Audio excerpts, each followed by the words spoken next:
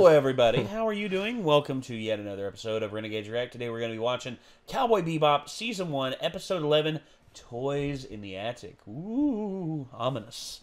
So here's the thing about this episode in specific.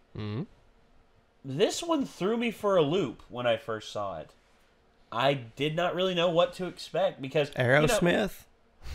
And I don't want to miss a thing. I mean, Toys in the Attic, you know. Oh, yeah, yeah. Well, it's better than Love in an Elevator.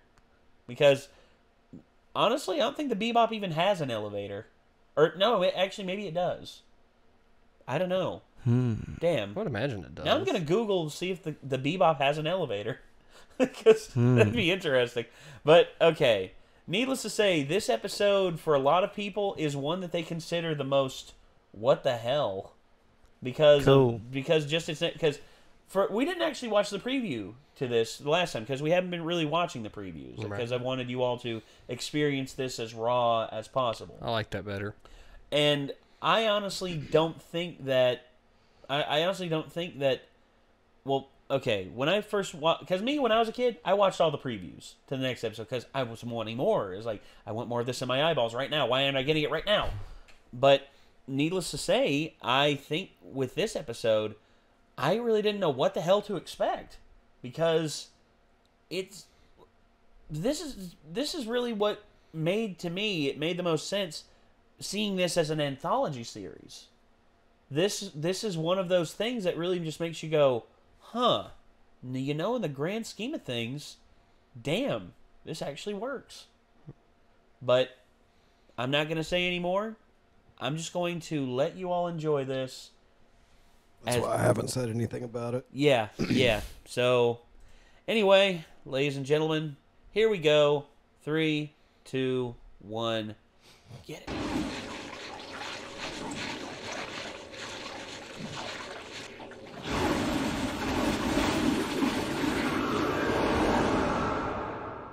Space travel log 0968.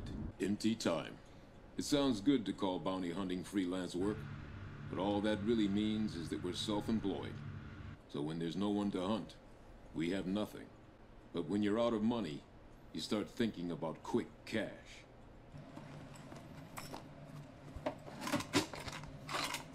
You're fine with both of these now, right?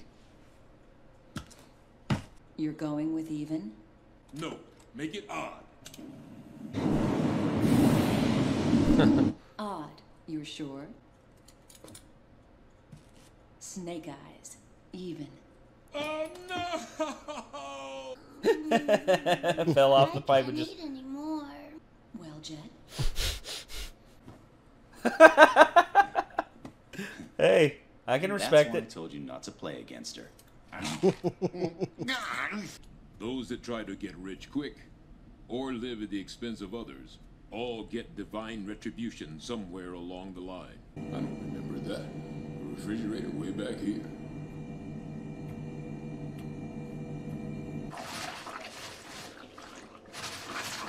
Survival of the fittest is the law of nature. We deceive or we are deceived. Thus we flourish or perish.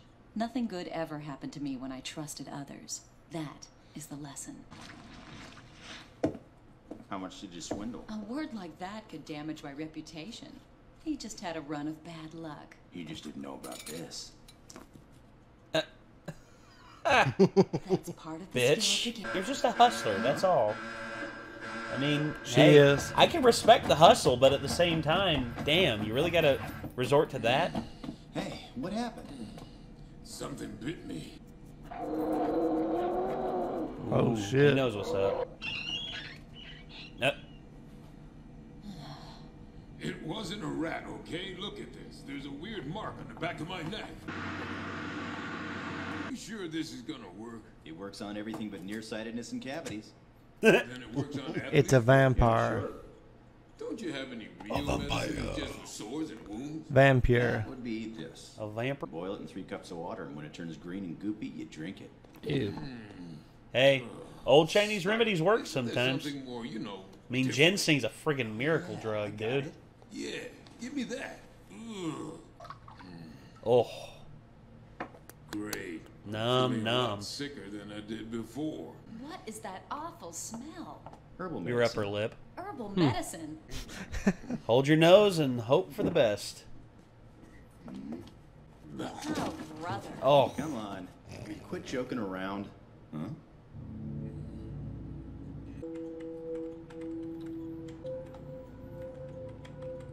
I have no clue. He's got some kind of poison that's not on the database. Cholera. No, it's not that. Ebola virus. that's a big one nowadays. A mystery space creature!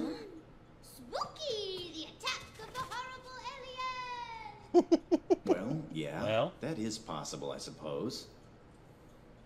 Oh, yeah, right. And what is it?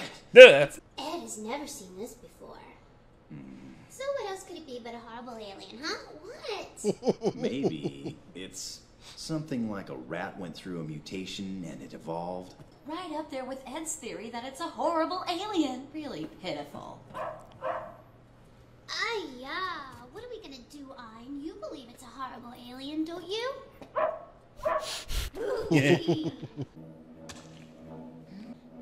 You know, I always have a fear of getting broken into or getting attacked while I'm in it. They call it the psycho fear. I'd still fight you naked, covered in suds. Fuck it. I would. It's just We're taking a completely shit. defense. One They'll be neck or the other. concentrating on it when I start helicoptering it out. Yeah. No, they'll just cut it off and then shove it up your ass. Beware of my technique. Beware of the windmill Mutant blade. creatures. Why did it have to be this way? I still have a lot to live for. I haven't committed any crimes, at least no really bad ones. I'm still young and full of life. Full of what? Well, yeah, that's Typical human. yeah. Poor yeah. me. August 6th, Sky Day. Today, Ed goes looking for the spooky, mysterious, horrible alien. Lesson. If you see a stranger, follow him. That's a weird lesson. Probably not a good one. That's not a good. Where are you? Are you here, Mr. Spooky Space Creature? Exploration. Dang it, Ed. An exclamation. I.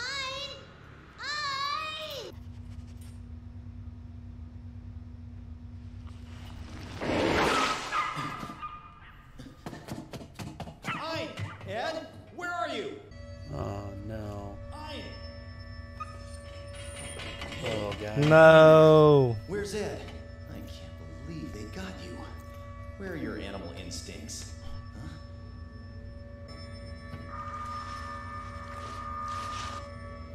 There you go.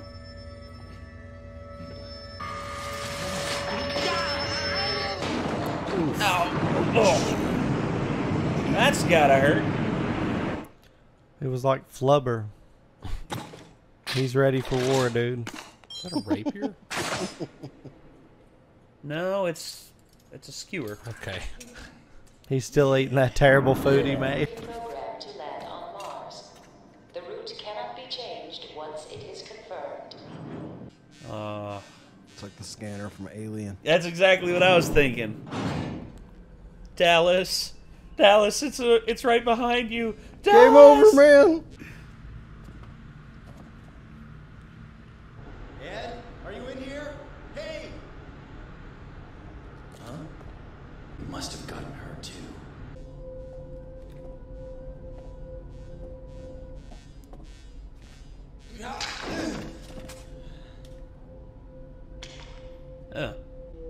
Don't do that. That's it.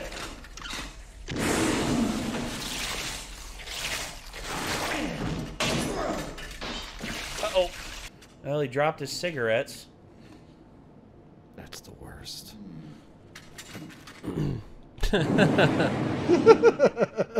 Well, shit. Didn't think that one through long enough. He's like, going back in for him. I would have done the same thing.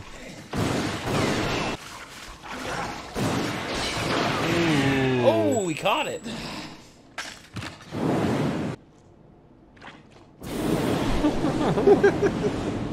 I just keep frying the bastard.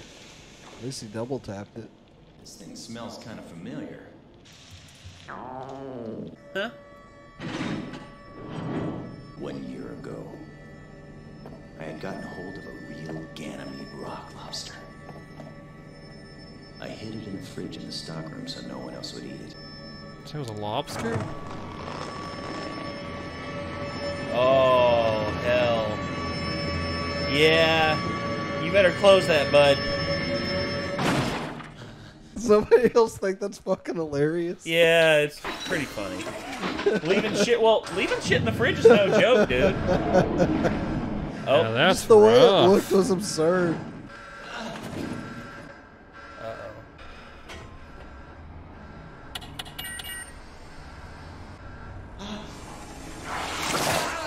shit.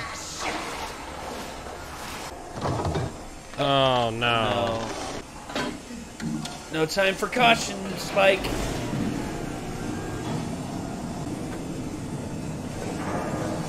There you go.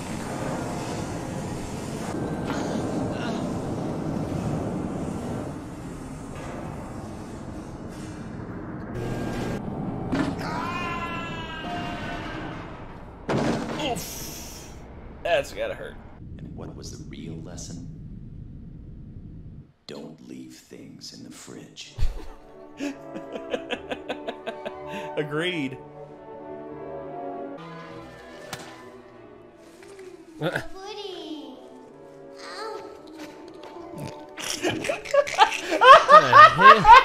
The predator has become the prey.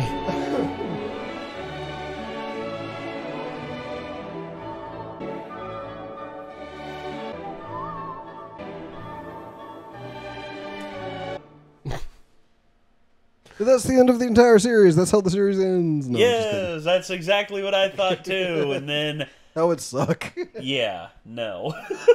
Wow. Everybody dies at the end. from Well, some- okay, a little bit of synopsis on the creation of this episode. Watanabe, realizing that this is an anthology series that he will have to fill out a total of 26 episodes, he knew he could throw some oddballs in there that would really leave people scratching their heads. And he wanted to pay homage to one of his favorite films of all time, Alien. He wanted to pay homage to it. Appropriate that I brought that poster over here before this episode. It's awesome that you brought that down here Good because I was just coincidence. thinking about it and I'm like, that's going to actually come in handy for this episode. Yeah. But anyway, he paid homage to it in so many ways with the creature at first not seeing what it looks like, and also the tracker, the flamethrower, the heat vision and all that, and all this. The heat vision is actually a little bit of a tribute to Predator as well, because that's the predominant thing how it hunts in the series. Right. So anyway, the alien. What you saw here is effectively his homage, and sort of little nod to the fans, saying yeah, this is just a thing that I wanted to try out and have fun with. Yeah. And that's basically it. And everyone was left so dumbfounded by this episode.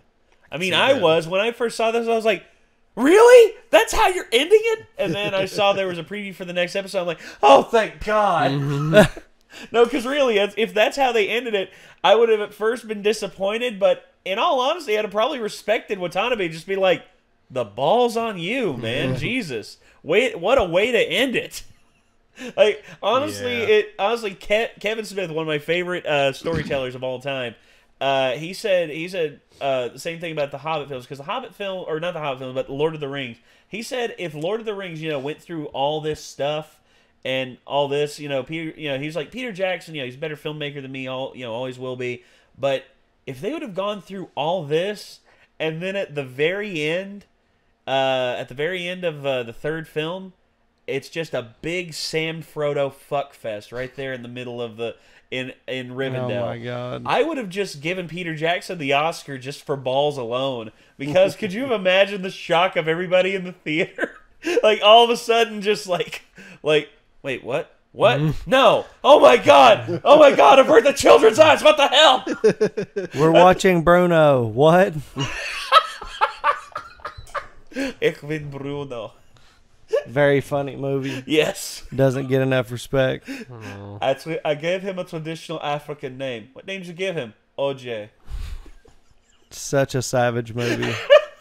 Sacha Baron Cohen doesn't care, dude. I mean, No, he does not. It's people like that honestly make me. Like, And make me obviously, laugh. neither do the people who put this together. Well, yeah, this episode right here is what made me realize They don't give a fuck. This truly cements it as an anthology, because every other story you could see it tying together in some way, but this is completely out of left field. You never would have expected. I never expected this. I never would have expected that ending either. I'd expected, Spike pins it to the wall, burns it, contains it, and that's that. Gets a sample, figures out a cure or whatever it is. Yeah, gets a sample, figures out a cure. we're just left to figure out that I guess it wasn't really deadly. It's just going to make them sick for a while. Yeah. Yeah, and it made Ed just like, oh, I ate something. Yeah, Ed's just like, oh, pudding.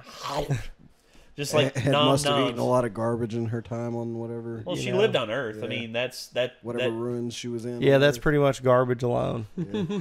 Well, in this continuum, yes, it is. The rock Earth showers is pretty much a rock shower haven. That's it. People live underground and eat, and I guarantee you, a lot of them probably eat rats. They probably kill the rats, strip them of their skin, and cook them. And they're just like, Pudding. Rat pudding. Yeah. Well, actually, rat hole. Actually, that ties into Demolition Man as well, because Demolition Man, Sylvester Stallone in the entire movie has not had a hamburger, because in the future hamburgers are illegal because red meat's bad for you, and whatever's bad for you is illegal. He goes underground to try and find this guy that some criminals are looking for, and he comes across. He's like. And then he grabs a burger and he pays for the burger and he eats it and he's like, oh god, thank you, this is just amazing. And then Sandra Bullock's just like comes to a logical, makes him realize the logical situation he's in, and she's like, do you see any cows around here? And he's like, what do you mean? And she's just like, ask the woman cooking where the burger comes from. And he asks the woman who speaks Spanish, and she goes, it's rata. It's like, he's like, this is rat? Gotta be honest, it's the best rat I've ever eaten. Just keeps eating it. Because honestly, at that point, I mean, when you're living underground and meat is a very scarce source, I mean, yeah. It tastes good and it's well done. Who the fuck cares? Yeah. Exactly. If you enjoy it, enjoy it. If it gives you a stomachache later, just be like, it's kind of fucked up, but it tasted good. It's still worth it. Nah, when you have a stomach ache from eating something, you're like, fuck, I never want to eat anything again. Right. All food is terrible. True. My body feels like a nightmare right now. Dude, I used to get horrible stomach aches from drinking milkshakes, though. Every time I would be like, I'm drinking another milkshake. And then like 3 days later, I'd be like, fuck yeah, the milkshakes are amazing. To me, they are. To me, it was this barbecue sauce that my stepdad used to use. It was this very thick, like Worcestershire sauce, and it was just like, and it was good. But every time I ate it, my stomach was just like, fuck you and your whole entire life. And I'm like, fuck what? Your entire fucking life. Next thing you know, I was in the bathroom, just like, I'm never eating his barbecued ribs ever again. A week later, I'm out there again devouring, exactly. But anyway, I'm out there again a week later, and I'm eating those ribs. And I always ask him, be like, can you please lay off the Worcestershire sauce a little bit? Just, give me like a good like steak rub or something on it. Good blackening. I mean, or heck, just dab some A1 on there. And he actually like turned around, slammed his beer down on the table. He's like, you expect me to serve A1 on these motherfuckers? And I'm like, okay, fair point. Because he's like, he likes being the pit master. That's just who he is. He once smoked pork ribs for, actually it was like 8 or 9 hours just to get them perfect, and they were. They were. It's the best ribs I've ever eaten in my entire life. Oh, God, now I'm hungry. One more thing about the episode. I don't want to overhype anything. I don't want to give away too much. I just want to say, that's one of my favorite horror movies of all time. Yes. That's definitely one of my favorite episodes of the series. Well, you were cackling the whole time. time. But this is still not my favorite creepy episode of the series. That's right. I know the one you're talking about. I can't wait for that one. That's the one I was hoping this was. But no, that one's still very good. Well, no, that one's I think in like the second phase, which is the next 2 episodes are what is considered the last of the first phase. Yeah, I think so. Yeah, because it's basically halfway point. Almost. Yeah, it is actually. Yeah, 2 episodes from now is the halfway point on this, and honestly, we have to watch those 2 together because if we watch the first one now, y'all will be pissed. Because you'll just be like, I don't want to stay here for another one, but god dang it, I want to know what happens. Yeah, that's cool. Yeah, because that's how I was. Wow. Thanks for spoiling the next fucking season of JoJo's Bizarre Adventure for me, Google, you fucking assholes. Really? What the fuck? Oh, Google. Fuck yourself. Google just effed him over, guys. Google just effed him over. Don't use the Google app, because apparently they'll spoil fucking anime for you. And another news I have to forget today. I saw that before I watched the next It's season. like every time I'm trying to watch a wrestling pay-per-view and I'm not watching it right when it's happening. Yeah. Everything gets spoiled. Well, there are only several pay-per-views I really care about. Yeah, at this point I don't care about many of them. Honestly, WWE just needs to cut back and do only like 6 a year, and just do like super shows for other countries. They need to go to Tokyo and let Shinsuke Nakamura win the belt. They need to do a lot of things, but it's not my job to decide shit for them. No, I know it isn't. We can them. only sit here and dream, but no. Vince McMahon will jerk off to power fantasies of Brock Lesnar dominating him on the fucking wrestling floor. All right. I'm sorry. We're me and Chad are big wrestling fans. It's true. Yeah, but overall, this episode, did y'all expect it to go that way? Not at all. No. That's the best kind. I love that shit. I love it when it comes completely out of left field and you don't expect it. Yeah. And still, though, I mean, Nick was cackling the whole time because I think he knows that there's another episode after this. When I first watched this, I was just like, "What the hell? No!" And then the next episode thing rolled, and I'm just like, "Oh, yeah, okay, we're good. We're still good." I would say, had you not told us how many episodes there were, I would have probably believed that as well. Yeah, that's. I'm like, son of a bitch. Well, that was good anyway. Well, yeah, there's 26 episodes, and this one is definitely probably one of the most out in left field. There's one coming up later. The other one I'm thinking horror-based of one, is still not for a little while. No, yeah. I think it's actually in the latter half, like last. It was one of the ones I 7 or 8 somehow episodes. caught like out of order, like when I was watching it. I don't remember exactly how, but like I said, I missed a lot of the show the first time I saw like the beginning of it. Yeah. And I think I caught that episode like next time I ended up catching some of it, and it was like way later on into them airing it. But I guess that's why I felt like it was an earlier one I saw. But like when I saw that one, I was just like, dude, like it's a really cool one as well. Oh yeah, and I can't wait for them to see that one. But the next 2, we are gonna have to definitely watch those back to back because y'all like that. Those 2 to me, it's the one that you and I keep talking about. It's the 2-parter that's kind of our favorite. Yeah, but definitely. Yeah. Anyway, yeah, that was Cowboy Bebop Season 1, Episode 11, Toys in the Attic. An homage to a lot of horror films and science fiction films and all that. You notice how the entire musical aspect of the show is almost kind of just completely missing in exchange for like actual like horror music and stuff. Well, yeah, until it was very mostly end. like ambient sounds and like very creepy arrangements in a minor key. It's one of the And things that's that just, can tip you off early that something's not quite the same with this episode. Is just like the absence. One of these music is not in a the musical same. theme, yeah. One of these. Yeah, I get the feeling from that too. Sorry. There's a gnat. I'm just trying to Kick his ass. Kick his ass. Beat his ass. Get it. Nail. I saw a fish kick its ass. It's all bars. It was pretty. Why did you do that, Ron? Stupid fucking bitch.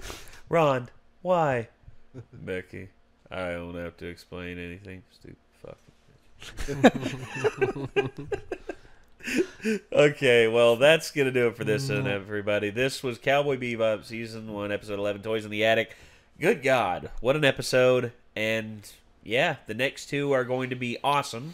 I hope you all enjoy them. And sure we will. I hope that everyone enjoyed this. And if you want to watch the full version of this, if you're watching this on YouTube, there's a link to our Patreon right down there that will take you to our page, and you can watch this show that we're up to in its entirety. Or if you're watching this after we've completed it and you want to sign up, I mean, hey, all 26 episodes will be right there whenever we get to them.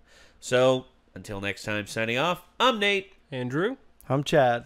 I'm Nick. And we will see you all in the next one. See you, Space Cowboy. What he said.